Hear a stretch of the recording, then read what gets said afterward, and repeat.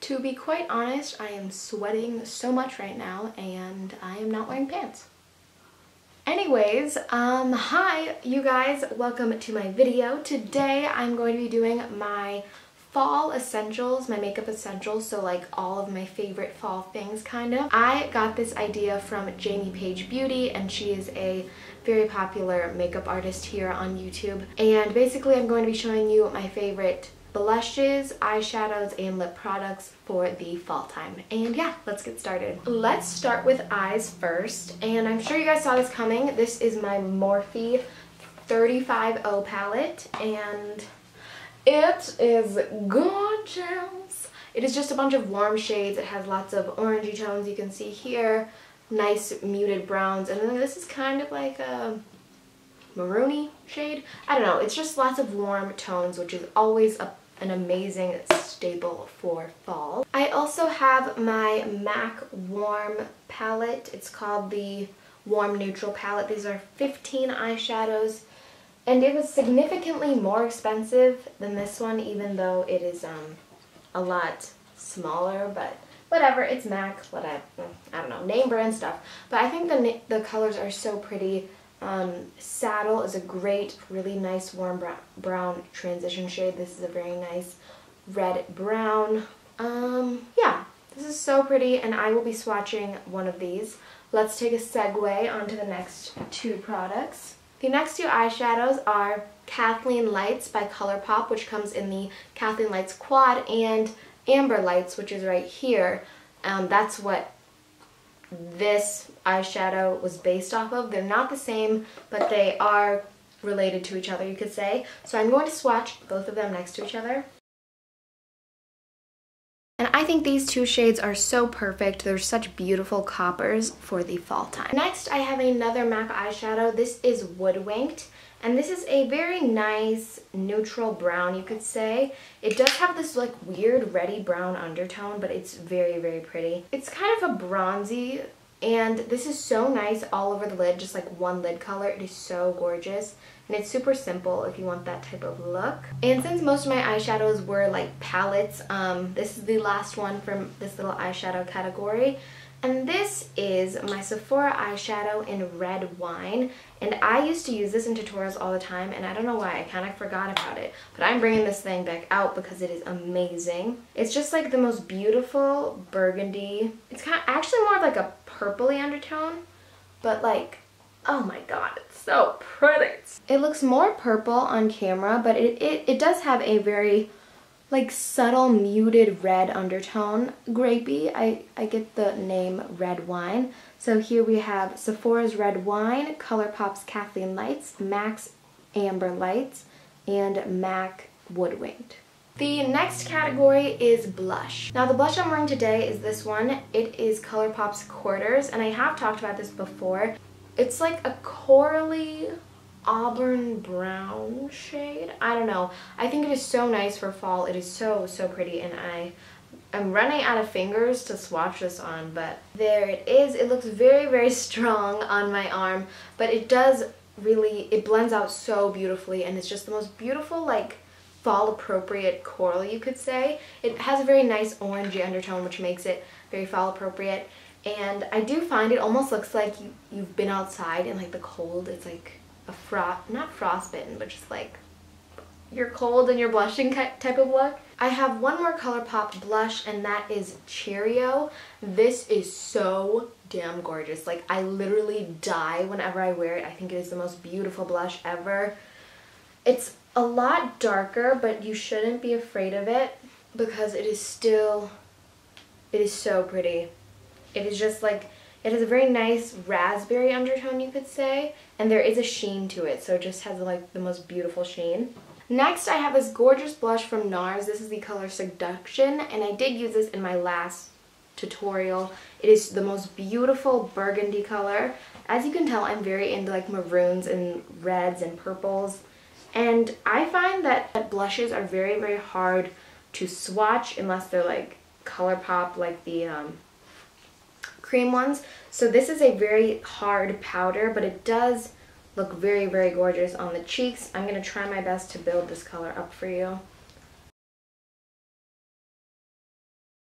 And last for the face, or face besides the lips, I have a highlighter, and this is Becca's Champagne Pop. This is the one that they created with Jaclyn Hill, and it is the most beautiful, I think I've said most beautiful way too many times, but it's just like a peachy champagne color. It's like a nice golden undertone, so it does work on darker skin types, but it's not like a deep bronze gold. Hey, there you are. But so it does work on lighter skin tones as well, but I do find it complements my skin very nicely. This is what I'm wearing. It's very strong, if you can see that, and I will swatch that for you as well. And last but not least, we have lips. This is my favorite part by far, I could say that, and I have the most products, so this might take a little bit. So let's start with what I'm wearing because, I don't know, if you're curious. This is the ColourPop Ultra Matte Lipstick in Guess, which is a very dark, it's like a very, very deep purple. It's like an eggplanty purple, you could say. And it is just the most gorgeous thing in the world. I'm obsessed, and if you like dark lips like me, I think you would love this. And it will dry matte, but here it almost looks black on my hand, but when you look up close, it is a very dark purple. Staying on the purple train, I have a Sephora Liquid Lip Cream. Is that what it's called? It's a cream lip stain, and this is the color 14 Raspberry, and this is very pretty. It's not nearly as dark, but it is a more purpley reddish tone, almost like an orchidy color. It's very, very pretty, and I do like the formulation on these a lot. Keeping up with the dark lips, you know me, I have Sin from MAC, which is a very gorgeous deep red, and this doesn't have a very purple undertone to it. Like, it's not a very brown, it's more like a deep red, and I like that. It's a little bit different for me, and I do really like this. It just reminds me of like leaves and prettiness. Next, I have Tool from ColourPop, another one of their Ultra Matte lips, and I have used this in a tutorial before. It is this one right here. It is a lot, it's kind of similar to Sin, actually. It's kind of similar to Sin. I don't know. It's very, very pretty, and I used it in my last tutorial that I posted if you want to see that on my lips. And next I have Whirl. This is their lipstick. It's very popular and well known as a lip liner, but they actually did make a lipstick version of it. And this is a very muted gray-brown pink mauve color. It's very ashy and can look kind of weird on people. That's why I normally use a darker, more reddish undertone lip liner and blend it in under. It just gives it a little bit more of a contrast on the lips, but it is a very Kylie Jenner-esque lip look. And next we have more ColourPop. This is one of their sheer lippy sticks in the color Tiger, and it looks very dark and scary in the packaging, but it's not. It's light and sheer. Who would have thought? It's very pretty. It's kind of pinky. It's pinkier than the packaging tells you. It's a little bit more pinky purple, actually. It's very sheer and pretty, and you can build it up to be pretty decently opaque, but it's just more subtle than a very harsh dark lip like I have on right now. And last for the lips, I have a lip liner. This is from Sephora. This is their Nano Lip Liner in Cherry Chestnut, and this isn't like anything extraordinary, but I just find that I use this lip liner with pretty much every single one of my dark lipsticks, like my dark brown or red lipsticks. It just works with everything. So it's right here, and it's a muted brown with a red undertone, and it works with all of these pretty much, even though they're not exactly the same. It does a really great job of just blending everything in, and it is a very nice fall-esque color. You could wear it all alone on the lips if you want to do that. Out of all of these, I would have to say Guess is my favorite, just because I love how it looks. I think it's so vampy and dark and a little bit crazy, like kind of weird, but I'm like so into it, guys. Like, oh, dark lips are just my favorite.